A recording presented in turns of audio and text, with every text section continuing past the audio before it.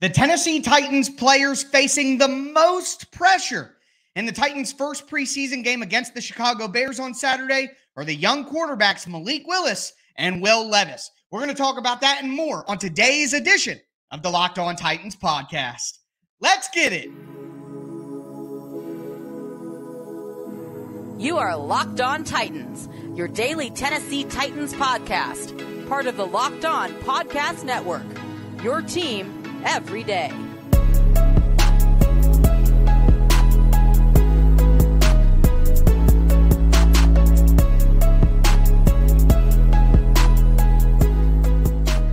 Welcome to the Locked On Titans podcast. I am your host, Tyler Rowland. Titans fans, the first preseason action of the year is ahead on Saturday when the Tennessee Titans take on the Chicago Bears. We're going to talk about which players are under the most pressure, which players must play against the Bears, and what players I am most excited to watch. Before we get into all of it, though, do want to let you guys know that today's episode is brought to you by LinkedIn Jobs. LinkedIn Jobs helps you find the candidates you want to talk to faster. Post your job for free at linkedin.com/LockedOnNFL. That's linkedin.com/LockedOnNFL to post your job for free.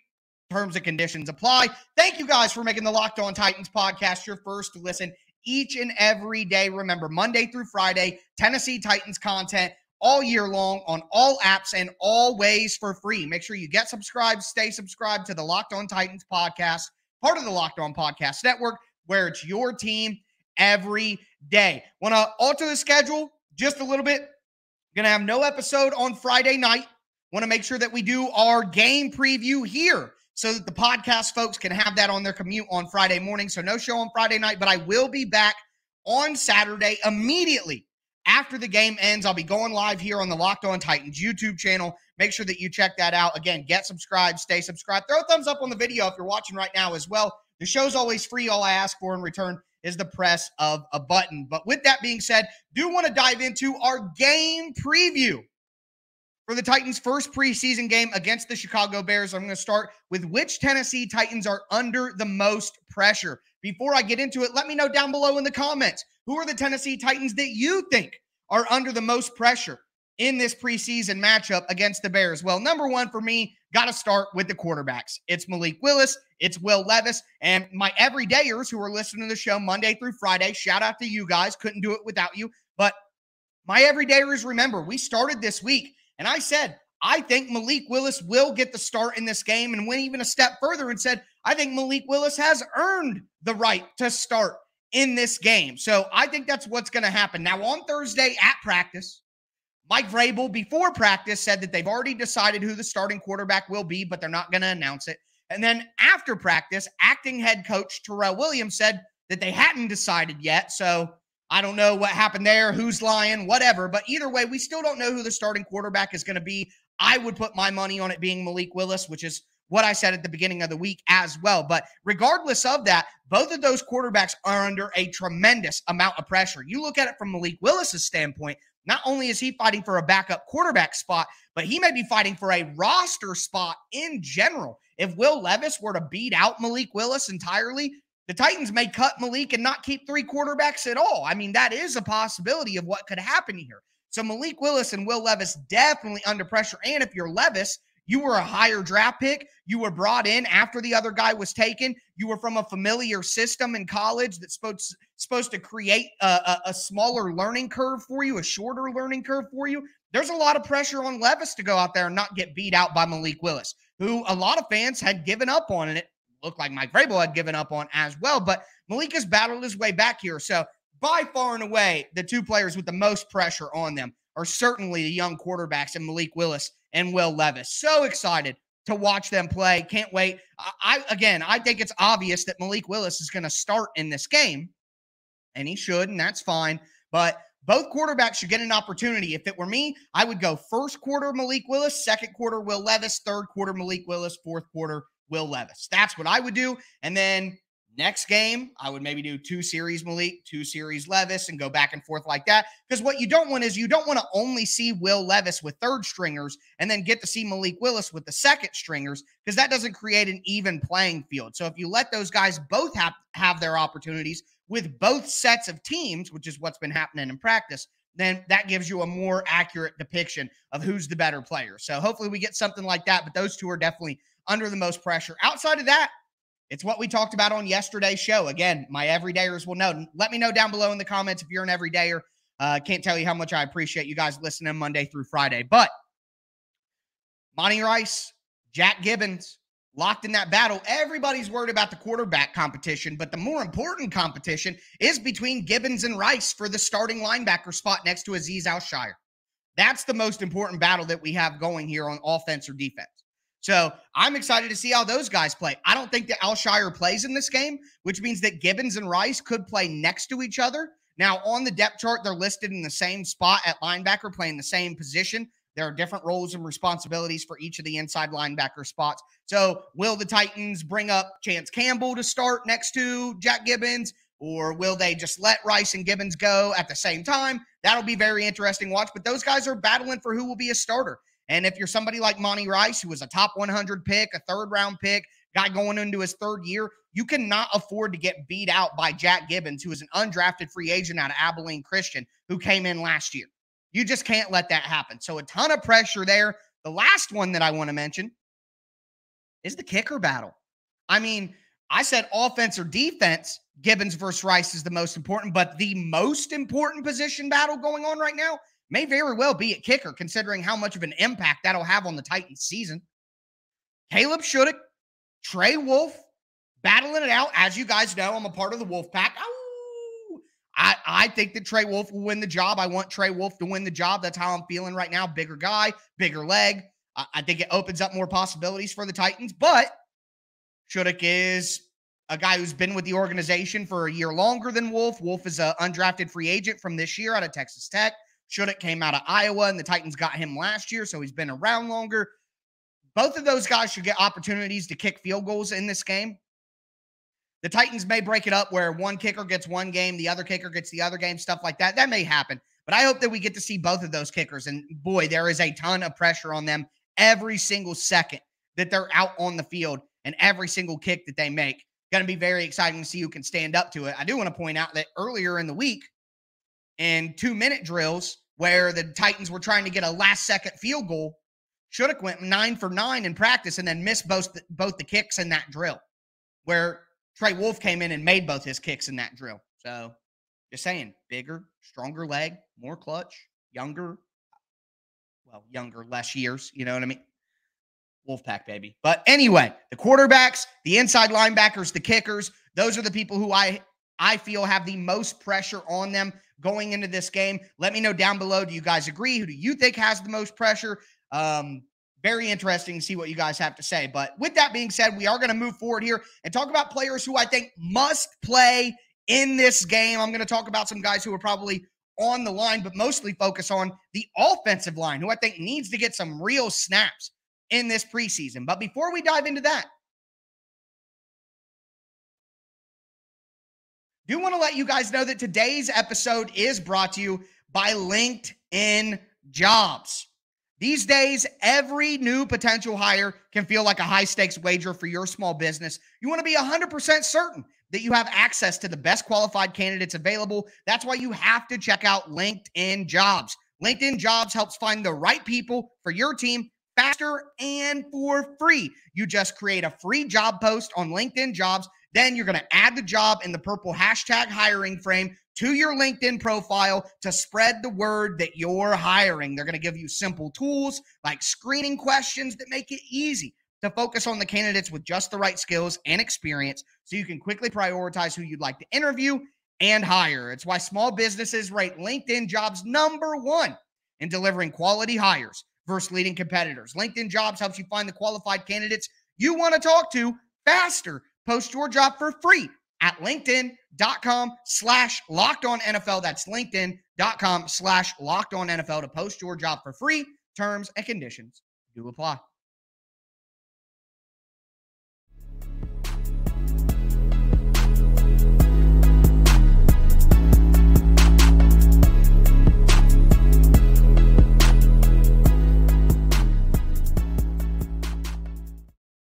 Titans fans, let's continue today's edition of the Locked On Titans podcast. It's a little bit of a preview of the Titans preseason game against the Chicago Bears on Saturday. We just talked about the Titans that are under the most pressure in this game. Now I want to talk about some players who I think must play against the Chicago Bears. Before we get into it, I do want to thank you guys for making the Locked On Titans podcast your first listen each and every day, Monday through Friday. Tennessee Titans content all year round, always for free. Make sure you get subscribed, stay subscribed. It's your team every day. Another reminder, I will be going live immediately after the Bears game to break down everything that happened, talk some tighten up, tighten down for the players who played well, the players who didn't play as well, all of that. So a full recap coming for you guys after the game on Saturday. Make sure that you stay locked into the Locked On Titans podcast and don't miss that. But with that being said, some players who must play in this game for the Titans. You guys, again, let me know down below right now which players you think must play in this game. But for me, I got to start with the offensive line. I talked about this earlier in the week, but I'm hammering it home again. And especially after the terrible week that the Titans offense had in practice this week. I mean, we're not breaking down Thursday's practice as I intended because I wanted to do a preview for the game for my commuter folks on Friday morning so that you have that on your way to work. But Thursday's practice was ugly. Tannehill threw 2 more interceptions. Levis threw a pick 6. Malik Willis threw a pretty decent pass. But overall, the entire week, it was a weak week for the Titans offense. So with that being said, what is the weakest link of the Titans offense? It's the offensive line. By far, in a way, the biggest concern. And this isn't like the Titans offensive line last year, where you had Nate Davis returning, Ben Jones returning, Aaron Brewer, who'd been with the team for a couple of years, Taylor Lewan returning. This isn't that. The Titans have a brand new left tackle who hasn't been a starter for most of his career. The Titans have a rookie left guard. The Titans have Aaron Brewer at center. Yeah, he's returning, but he's playing a brand new position. They have Daniel Brunskill at right guard, a brand new player on their team. They're going to be having Chris Hubbard, a guy who was signed a couple of weeks ago, at right tackle. You cannot play the preseason like this offensive line is ready to go. They need to play. They need to play in game 1. I don't just mean game 3. They need to play Saturday. The Titans' starting offensive line needs to play on Saturday for at least 2 series. Let them play the first quarter, 2 offensive series, whatever comes first. They need to actually play in-game reps, not just joint practices, not just practices against the Titans defense, full live contact. This offensive line needs to be given the opportunity to gel, have some continuity, gain some chemistry going into the season. The offensive line is not in a position to sit these preseason games. And in my opinion, the Titans come out early in the season every year and lose. Why? Because they aren't ready to play, because none of the starters play in the preseason ever. The Titans don't have offensive linemen that are so good that and the offensive line isn't in a position where the Titans can afford to sit them out and not play them in the preseason. The offensive line must play a couple of drives, even just one drive. The starting offensive line must play in every preseason game, or it would be a big mistake by the Titans. Outside of the offensive line, any rookie. And there is no rookie, and that includes, of course, Peter Skoronski. There is no rookie on this team, whether drafted, undrafted. There is no rookie that should be sitting out this game. Tajay Spears, Will Levis, Josh Wiley, Skoronski, Duncan, Colton Dow. Again, any of the undrafteds, they have to play in this game. Period. There is no rookie that is above playing in week 1 of the preseason on this roster. There isn't. So, now that's my expectation. I'm a little more worried about the offensive line. I think that Vrabel will get a little wild and maybe sit out those guys. I think it would be a big mistake, but the rookies absolutely should be out there. We shouldn't have any concern about that. Moving forward, Kyle Phillips. Kyle Phillips needs to play in this game. I know all of you guys think that Kyle Phillips is Cooper Kupp. You think that Kyle Phillips is Hunter Renfrow, Wes Welker. I think that's insane. He hasn't proven anything so far to get that kind of optimistic projection from anyone, in my opinion. And last year, he played in, 4 games, had 8 catches. Kyle Phillips has absolutely not done enough to not play in the preseason. He should be playing most of the first half. If they don't want to have him do punt return because they don't want him to get hurt or whatever, that's fine. I think he needs to practice punt return too and gain his confidence back there. But he needs to at least play wide receiver. And part of this, we talk about the O-line, we talk about Kyle Phillips here. Part of this is you have to give yourself the opportunity to properly evaluate the quarterbacks. Like I talked about in segment 1, you need your starting offense. Let's see Malik Willis behind the Titans starting offensive line healthy with Kyle Phillips and Chris Moore and NWI. I know they aren't the best wide receivers in the world, but they're better than the third stringers. Well, maybe not. But with that offense, I want to see both the quarterbacks behind the starting offensive line so we can properly evaluate them with proper wide receivers that they can throw to. So I think Kyle Phillips needs to play in this game. And on the flip side, Elijah Molden on defense. Molden missed almost all of last season. I think he ended up suiting up in 2 games. Had a groin injury, re-aggravated the groin injury. There was some scar tissue or things like that after surgery. Didn't heal well, all of that. It was a lost year for Elijah Molden. Well, now he's playing slot corner. He's playing safety. He needs to go out there and play and regain his confidence, not only in his play on the field, but in his groin. He needs to regain the confidence in his groin. Y'all know what I'm saying. All right. Anyways, moving right along. I do think Elijah Molden needs to play in this game. And then the last guy I want to mention is Rashad Weaver. So Arden Key and Harold Landry are going to be your starters. I think that Weaver, because Weaver basically missed most of his rookie season with the leg break, Weaver needs this time to go up against maybe some lesser competition, kind of find that strength that he's been working on in his lower body, develop some of his plays, some of his rush moves. I think Weaver really needs this time to work on his game, honestly, in a scenario where the Titans don't necessarily need him to be perfect. So I think Weaver needs to play. So the starting offensive line, any rookies, Kyle Phillips, Elijah Molden, and Rashad Weaver must play in this game. Let me know down below if you disagree with any of my suggestions. Let me know what your suggestions are. We're going to get into the players that I am most excited to watch and the players that should not play in this game here in just a moment.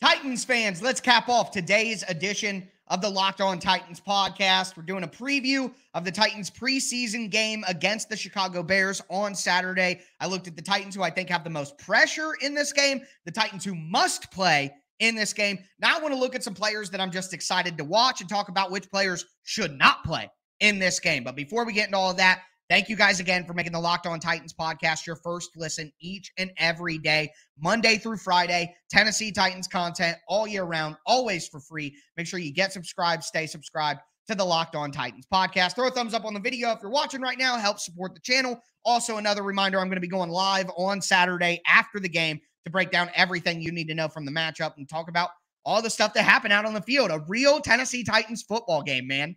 I'm just so excited. Could not tell you how excited that I really am. But let's talk about the players that I'm excited to watch in this game. Number 1, wide receiver Reggie Roberson. And again, let me know down below which players you are most excited to watch, which players you don't think should suit up in this game. Very excited to see your guys' answers. But Reggie Roberson has been balling at camp. Him and Will Levis have an incredible connection. He caught a couple of touchdown passes from Malik Willis this week, I do believe. Roberson has been a standout. He's got incredible speed to get deep down the field. He was with the Titans last year in training camp most of the season, went to a different team's practice squad, came back to the Titans this year, and he's been showing out. And I think with the lackluster performance of Racey McMath, of Mason Kinsey's been hanging around for a while. Colton Dow hasn't been all that impressive this training camp. With that information, A guy like Reggie Roberson and his unique skill set that the Titans don't have. The Titans do not have a deep threat burner. Like, Treylon Burks is a deep threat. Big, physical, speed, all that, but like a burner. Getting downfield, Reggie Roberson could give them something that they don't have. Now, special teams will be the key.